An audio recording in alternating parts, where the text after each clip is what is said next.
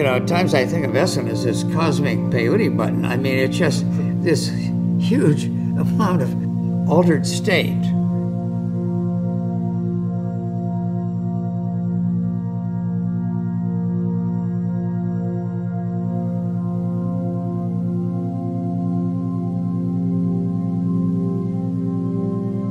It's no accident that one of the core elements of Esalen is an attempt to radically reframe what we mean by psychosis and to see it not as a pure pathology to be avoided at all costs, but rather a phase in a creative transformation. As a freshman at Stanford, I was a kind of a campus hot dog, and some of my fraternity brothers wanted me to run for student body president. I was in the class of Frederick Spiegelberg, the great professor of comparative religious studies who'd been on a trip to India, and the word was around he was bringing back great wisdom from the East. He came into the classroom and he said, Brahman, Brahman, Brahman, the omnipresent reality, and Atman is Brahman.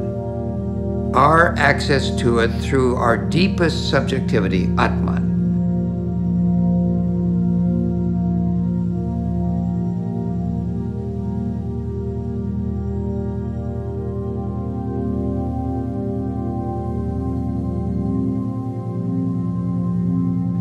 The power of it, the intuitive rightness of it, hit me with incredible force. And as I was walking back, a sense kept going through my mind, I'm never going to be the same. I'm never going to be the same.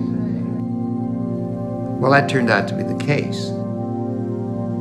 I was flooded with conviction that this is what I wanted to embody for the rest of my life. I said, I'm just going to go ahead to the Aurobindo ashram, come hell or high water. For me to just drop out was disconcerting and even alarming to some of them. And some of them kind of wondered, about my mental balance. This was a glorious retreat. And that enabled me to really anchor my meditation practice and my intellectual pursuits forevermore, without any more thoughts ever again of a conventional vocation. I came back from India in 1957 and soon conceived the idea to start a center in Big Sur on this old family property. Meanwhile, I met an old classmate, Dick Price, who had had a psychotic break triggered by kind of ecstatic inspirations not unlike mine. And because of that, ended up in the Institute for the Living. And to make a long story short, Dick had 67 insulin shock treatments over a year and a half, 67. He had really suffered at the hands of the psychiatric reductionism that later Abe Maslow and Carl Rogers and Rollo May and others were in revolt against. The fact that we have such an enormous percentage of the population of this country in mental institutions is a thing that we may have to look at from a very different point of view. Not that there may be a high incidence of mental sickness, but that there may be a high incidence of intolerance of variations of consciousness. Part of the dance with the deconstruction of the personality is a dance with madness, with psychosis. He came into Esalen really in his heart to aid a opening up of psychiatry and medical practice to another view of psychosis, that some of it at least is a breakthrough that certain people have, their way into a greater consciousness.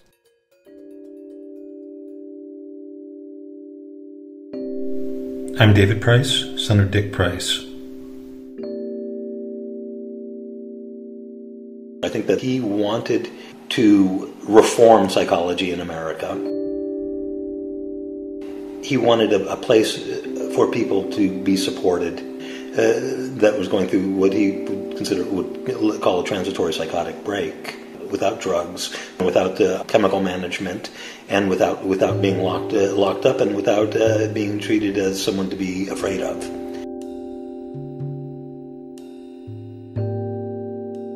and I think that's one of the things that made him very effective as a facilitator, was that he had been on the other side, so he really wasn't afraid. He held a larger space for somebody in suffering than anybody I have met since. And almost the deeper they were in suffering, the bigger he got. So there were a number of times in the Esalen community where somebody actually went into a psychotic episode. He set up 24-hour sitters for those people. And it was the idea that this break was actually the organism trying to heal itself.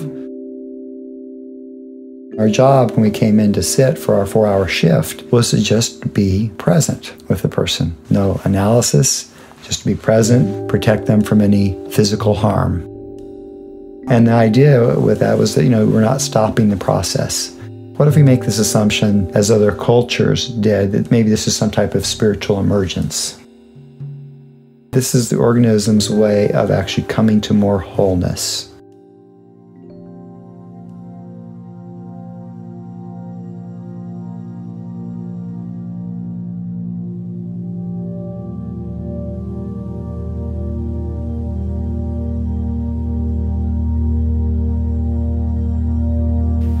We're living in a world where deviant opinions about religion are no longer dangerous.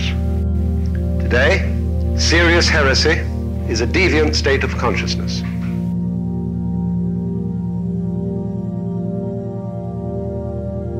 We're all Buddhas, but we're potential Buddhas in that we might wake up to the fact that we are one with the consciousness that is the consciousness of all. That adventure has come to everybody, and not everybody's up to it.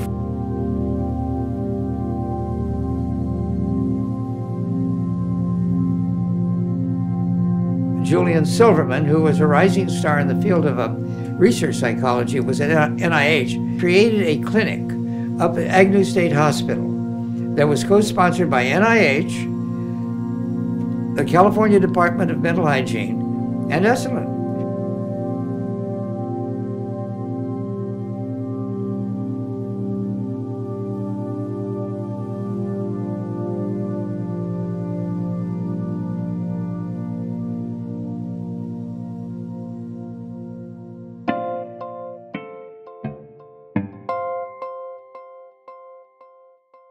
When Gabriel Roth first came to Esalen, there was a lot of use of psychedelics as a medium or a portal to enter into ecstatic states.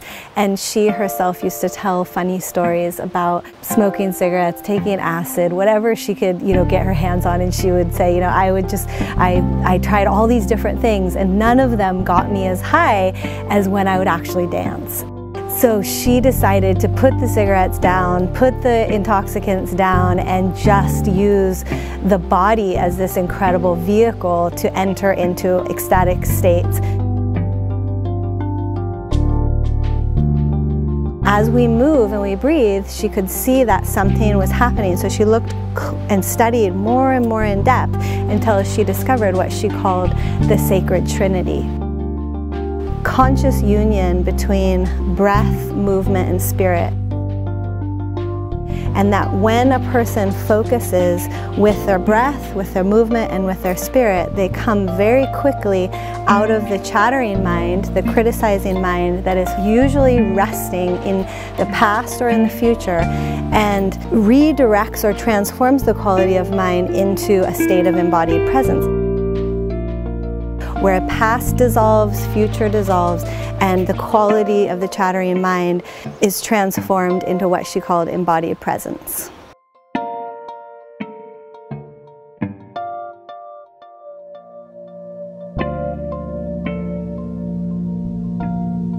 In the 70s, you've got Stan Grof living here. He starts out in Czechoslovakia as a classical Freudian psychoanalyst. He was one of the young medical students to whom they gave LSD to try to imitate a psychosis. And the way Stan tells the story, instead of psychosis, he sees God, basically, and it just flips his world. He becomes fascinated in LSD research, and Mike invites him out here, and he ends up staying for 14 years. He's interested in, of course, LSD and psychedelics, but they're now illegal. And so he has to develop some other way of getting people into altered states, and he develops this holotropic breath work. Initially, people were not very happy when I was talking about the research that we have done. And they said, well, it's great to hear about these fantastic experiences, but can't we do something? Do you have a little station on the side, you know? I said, I don't have the license here for that, and I don't think Esalen would be very happy. And so I started thinking about, what could we do experientially? So I saw that faster breathing can somehow bring material out of the unconscious to consciousness. And so we started playing with it. It wasn't even called holotropic breathwork at that point in time. We just laid down on mats and he played this music and we started breathing and talked about our experiences afterwards.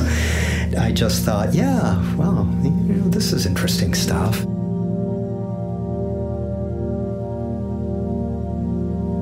The holotropic breathwork, it's important because it's not a substance. And so people really realize that their innate wisdom, this truest source of wisdom, is coming from within them. And they have this opportunity to reorient themselves as a source of healing. I have people say to me all the time, the most psychedelic experience I ever had was a holotropic breathwork session. Obviously, doing any kind of non-ordinary state work, you want to be in nature because your senses are heightened, your awareness, you're attuned, the veil is thin. But honestly, I think just being at Esalen, being held by the land there, is just unparalleled in my experience.